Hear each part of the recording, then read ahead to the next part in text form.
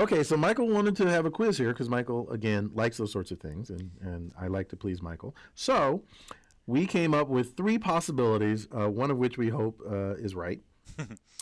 And I've labeled them here in orange, A, B, and C, and put little radio boxes next to them so you could select them. So which of those three hypotheses is a good one to pick next? So A is a horizontal line that says everything above it should be a plus. B is another horizontal line that says everything above it should be a plus. And C is a vertical line like the last two hypotheses that we found that says everything to the left should be a plus. So which do you think is the right one? Go.